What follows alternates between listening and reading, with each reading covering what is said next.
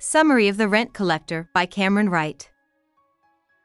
Stung Minchi is the biggest garbage dump in Phnom Penh, Cambodia. It is where Sang Lai, her husband Ki Lim, and their baby son Nisi live. Like everyone else in Stung Minchi, they make a meager living by going through new trash to find things that can be recycled and selling them to a scrap dealer. A group of teens beat Ki up and stole his money one day while he was picking up trash. He got a serious head wound and had to go to the local clinic. Sopeep Sin, Stung Minchi's old, drunk, and angry rent collector, comes to Sang Li's one-room hut while he is away to demand that they pay their rent for the month. Sang Lai can't pay, and Sopeep says she will kick them out unless she sees a picture book for kids that Ki found in the trash earlier that day sitting in their hut. Sopeep holds the book and reads quietly through its pages. Sang Lai gives it to her as a gift because it knows how much it means to her. In silence, the old woman walks away with the book, and Ki comes back with a wrapped head and a knife that he bought with their last bit of money to protect himself from the gangs. When Sopeep comes back later, she forgives Sang Lai and Ki for not paying their rent because she thanked them for the book. Sang Lai gets up the nerve to ask Sopeep to teach her to read so that she and her son can have hope even though they are poor. Sopeep finally agrees, but only if Sang Lai agrees to study very hard and buy Sopeep good alcohol every week. Sopeep misses their first lesson, which makes Sang Lai less motivated. But Sopeep shows up while Sang Lai is using a traditional healing method on her son to try to get rid of his constant diarrhea and sickness, and she says they will start tomorrow. Sang Lai is shocked by the rent collector's quick act of humility.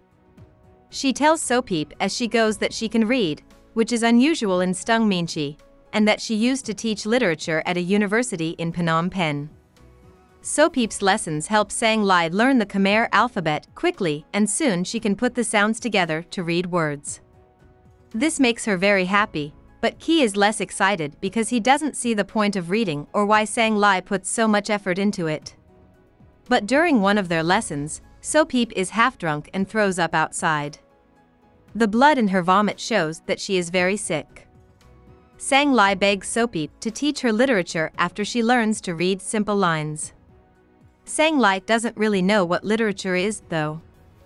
Again, Sopeep says no, saying that writing needs both the mind and the heart, and she has spent all her drinking years trying to stay away from such emotional involvement. The old woman finally gives in, though, and tells Sang Lai that Sopeep might teach her about literature if she can find a piece of literature in the dump within a few days. Sang Lai looks everywhere but can't find anything literary until the night before her next class, when her cousin tells her a poem that has been told verbally in her family for generations. Sopeep barely agrees to teach Sang Lai about literature when she sees the poem. They will have to move quickly through the lessons, though, because Sopeep is leaving Stung Minchi soon. A young boy named Lucky Fat comes into Sang Li's hut while she is cleaning it one day and begs her to help him. Mally, a girl, is hiding in his hut. Lack of a parent and an older brother in a gang put Mally at risk of being sold as a child prostitute. The next few days, Sang Lai, her mother Lena, and Ki help Lucky Fat hide Mally from the gang members who are looking for her. Sopeep gives Sang Lai money to help Mally get away from Stung Minchi and stay with a good family in Phnom Penh who will look out for her. Sopeep keeps teaching Sang Lai about literature, showing her that it can teach her about life, hope, and being a hero who gives up everything for others. During her lessons, Sopeep always gives the impression that she is drinking to forget who she used to be and running away from something in her past. Even so, the teacher is slowly losing her tough exterior. More and more times, Sang Lai tries different ways to heal Nisi, but nothing works and he gets weaker.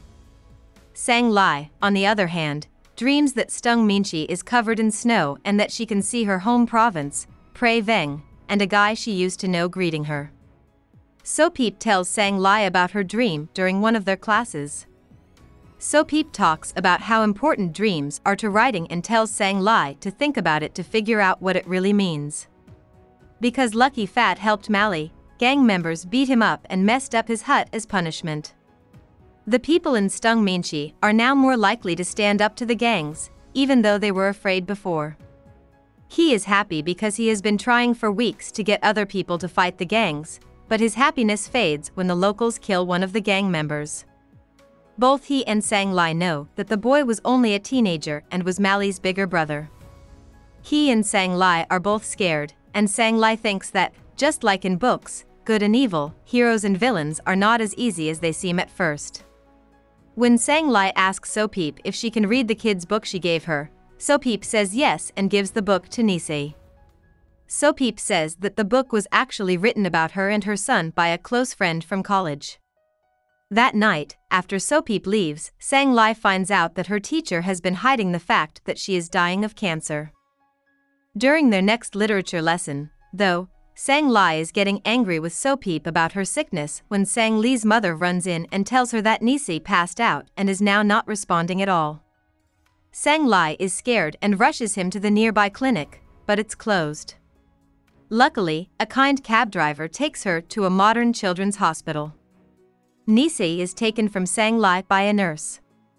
Sang-Lai spends the night in the waiting room and in the morning meets a doctor who tells her Nisei will be fine but that he was very thirsty. When Sang-Lai finally gets home from the hospital, she falls asleep and thinks of Stung Minchi covered in snow. In her dream, she sees the man from her home province again and knows him as the village's healer. When Sang-Lai wakes up, she is sure that she needs to take Nisei to Prey Veng to see the healer, even though it will take a long time. She gets Ki to go with her.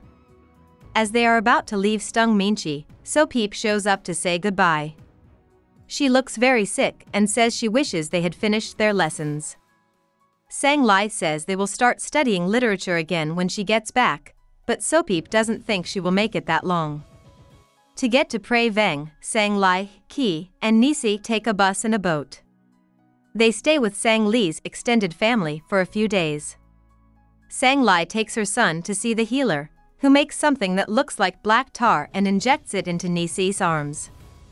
After the healing process was over, Ki and Sang-Lai went back to Stung Minchi. When they got there in the middle of the night, they found that their hut had been broken into while they were gone, and they lost everything. But when Sang-Lai wakes up the next morning, she sees that Nisei looks healthy and busy. Sang-Lai decides that if their child is finally healed, they will have won everything, even if they have lost everything. In the days to come, Sang-Lai and Ki's friends will work together to make up for what they lost.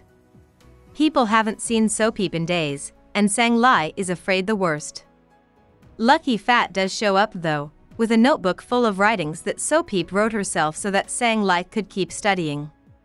The notebook also has a letter from So-Peep saying goodbye because she is leaving to die somewhere but doesn't say where. A person who works at the local hospital also says that So-Peep could have lived with her cancer if she had gone out of the country to get treatment, but she decided to stay and die so that Sang-Lai could finish school.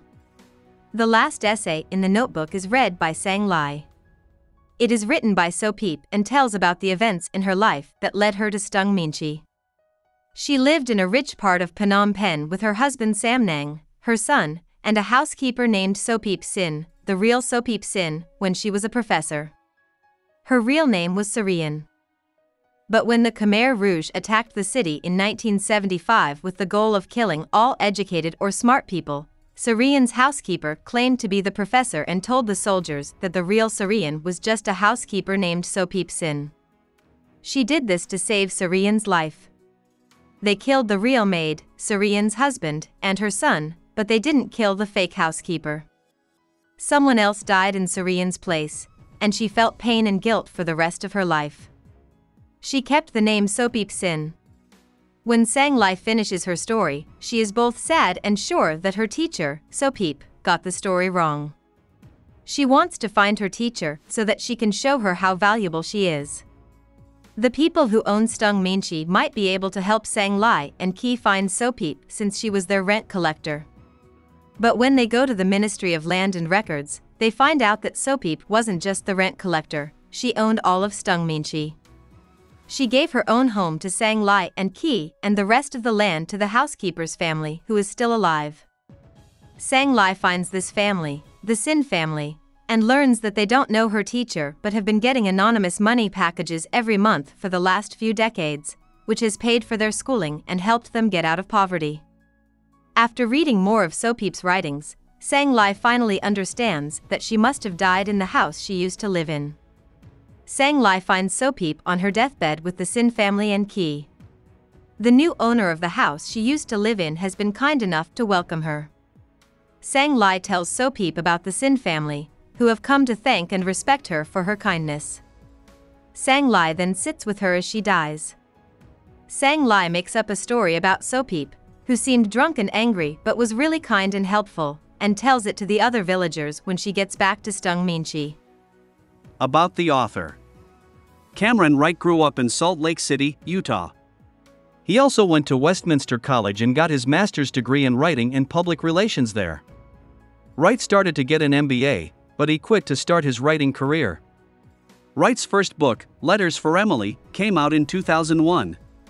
It won a Reader's Choice Award, was chosen by several book clubs, and has been released in many countries. Wright took a 10-year break from writing after the success of his first book to focus on his business and design job. During that time, he owned several stores and worked as a designer for the McCall Pattern Company in New York with his wife. One of Wright's 4 children made a video about the Stung Minchi dump in Cambodia. Wright then went back to writing and used the story from the documentary to create the book The Rent Collector. The book came out in 2012 and won the Whitney Award for Best Novel of the Year. It was also nominated for the International Dublin Literary Award. Wright then wrote The Other Side of the Bridge in 2018 and The Orphan Keeper in 2016. He lives in Salt Lake City, Utah, with his wife Allison. Hope we summarized it fully and you liked it. Please hit the like button and subscribe to our channel so that we are motivated to create more videos.